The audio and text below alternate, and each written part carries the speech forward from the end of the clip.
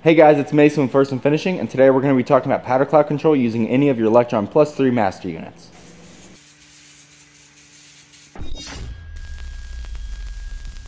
So there's 5 things that are important for powder cloud control, but there's really 4 big ones, so let's go ahead and start with those. Up first, we're going to talk about fluidization. So whether you're in a multicolor or box feed system like this, a big hopper system, or even a bear kit using some small hoppers, it is all very important, so I'll show you what it looks like. On a box feed system, it should look something like this. Now whether you're using a bear kit or a hopper, they should both look like this. You just want the powder bubbling up on top. You don't want it exploding. You just want a nice soft bubbles there on top. So now that we have our fluidization working properly, we can go ahead and move into our next 2 settings, and these are going to be on our control unit. So these 2 air settings here, this 4.5 is your total air, and this 60 is just 60% of this 4.5. So there's 4.5 cubic meters per hour of air in both of these lines at all times, and there's 60% just in this red one, which means the leftover 40% is in this black one.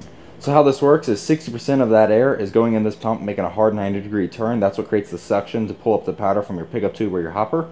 And the remaining 40% is going in here and making a hard 92, but this is around the pump insert, and that's kind of more of an air assist to help push the powder all the way through your powder hose and out of your gun. So as you increase this number here, you're increasing your total air throughout the system, which in turn means you're going to be spraying more air, which probably means more powder, but not necessarily, because as you increase this air, that means more powder. You're using more air to suck up the powder, so you're going to be spraying more powder.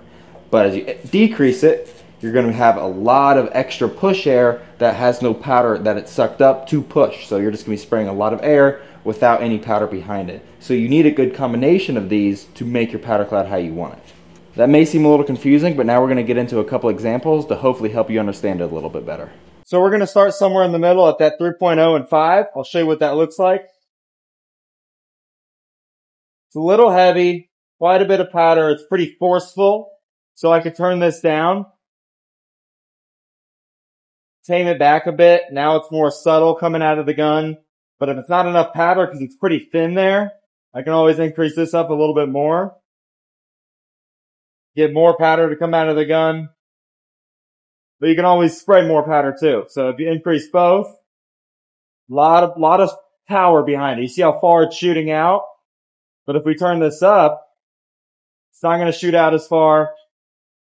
At this point, it kind of has to. I'd rock something like that. I think that's a nice soft cloud, good for any sort of custom coating, something like that. But you can go even less if you want to.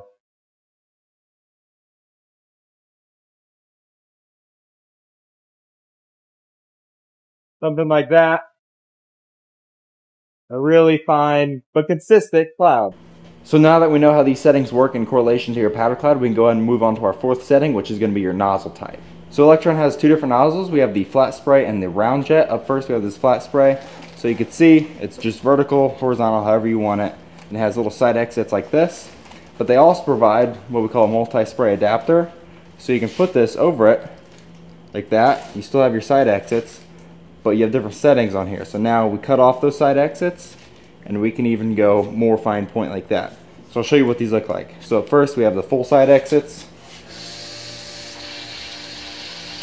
Something like that. You can cut off the side exits like this. And then you can even go more narrow.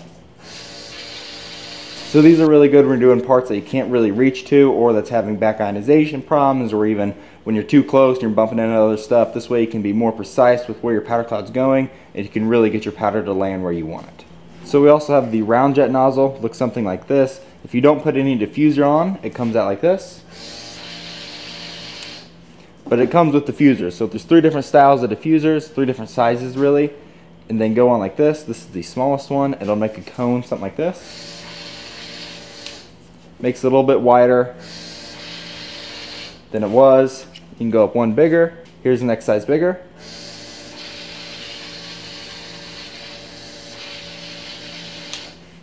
And then there's one more bigger. This is the biggest size.